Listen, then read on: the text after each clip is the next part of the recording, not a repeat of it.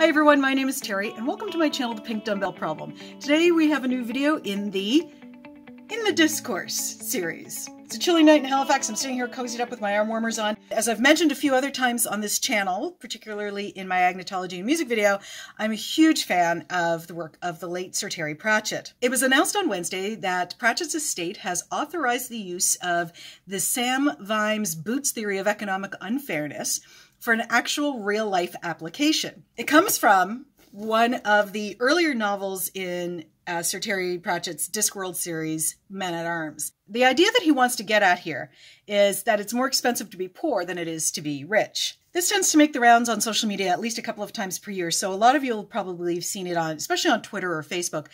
But for those who haven't, I'm going to actually read the clip from the book for you. The reason that the rich were so rich, Vimes reasoned, was because they managed to spend less money. Take Boots, for example. He earned $38 a month plus allowances. A really good pair of leather boots cost $50, but an affordable pair of boots, which were sort of okay for a season or two and then leaked like hell when the cardboard gave out, cost about $10.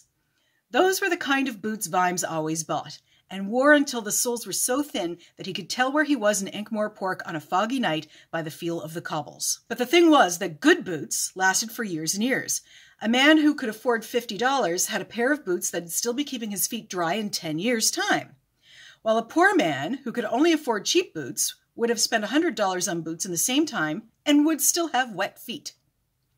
This was the Captain Samuel Vimes Boots theory of socioeconomic unfairness. Why is this in the news? What's this got to do with the discourse? This is what happened Wednesday morning. News outlets were reporting that the Pratchett estate has given approval for the use of the name Vimes and the Boots Index in a real-life thing. Poverty activist and rights campaigner Jack Monroe is actually creating an index that shows how this concept works. It's day-to-day goods and services like boots. So for somebody who's making a six-figure salary, the price of a loaf of bread going up by 25 cents is no big deal because it's not really affecting their bottom line all that much. They can still well afford it. But for somebody who's on minimum wage, that's a lot. In fact, some people aren't even on minimum wage. They're on even less than that. They are underemployed or they are on disability benefits and they don't get anywhere near the minimum wage. And of course, the people higher up in the tax bracket are the ones making the economic decisions. So when people are out there in the discourse not understanding that this is how price changes and stagnating minimum wages affect people, people share that meme about the Boots theory to illustrate the point. That's one of the great things about Sir Terry Pratchett's work was that he did a lot of that sort of thing. He could take a concept that we all kind of knew, but maybe didn't really have the language for, didn't really know how to articulate it, and put it in the mouth of one of our favorite characters and make it into a more real-life concept. Even though these are fantasy novels and they're not even set on our Earth at all, he made them more real and more human concepts for us. So he did a lot of that, and the Boots theories, I think, is probably his most famous. If you're into stories where injustices are challenged and assumptions and stereotypes are challenged, this is a pretty good series to get into. That's the whole news about Boots theory. The other thing is a quick update. A few weeks ago, I did a video on fitness equipment from the dollar store, the Canadian chain Dollarama. And one of the things I showed you was these discs. And I forget now how much I paid for them, but nothing in Dollarama is more than $4. So I definitely didn't pay more than $4. And I just wanted to point out the absolute economic silliness that happens in anything that can be commodified and charged a fee for. I was in another store, not a fitness or health goods store.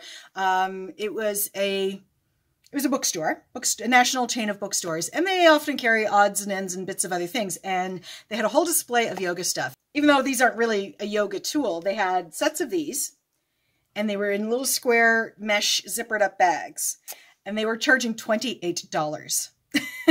Now, like I said, I don't remember exactly what I paid for these, but it was no more than $4. So they were literally charging 7 times more. I snuck a peek in one of the bags. They were exactly the same thing as these, except for the color. Now, granted, they were very pretty colors, but they're not 7 times prettier than this. I actually really like this.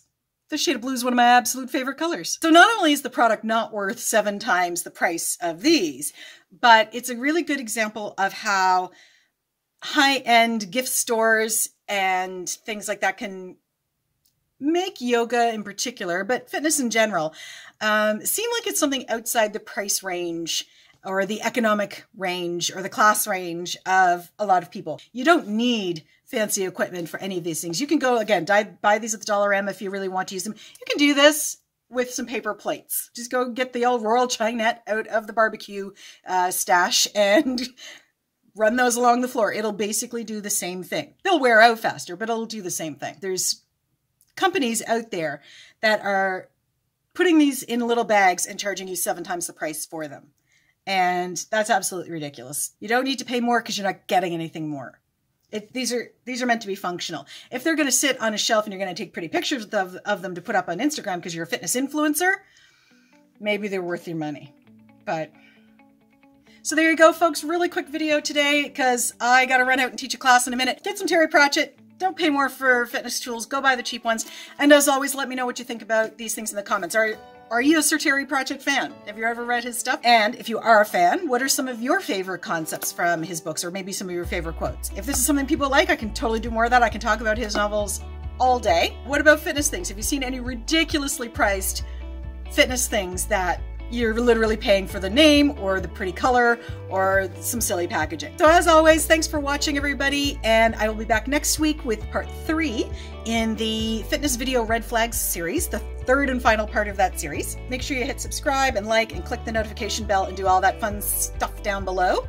Share this with friends, and you can see my links down below for things like Patreon, where you can get some extra videos that only Patreon members get, and my Threadless store, where you can buy some merch with some of my favorite slogans on it. And as always, lift heavy, fight the patriarchy, and I'll see you for the next one. Bye.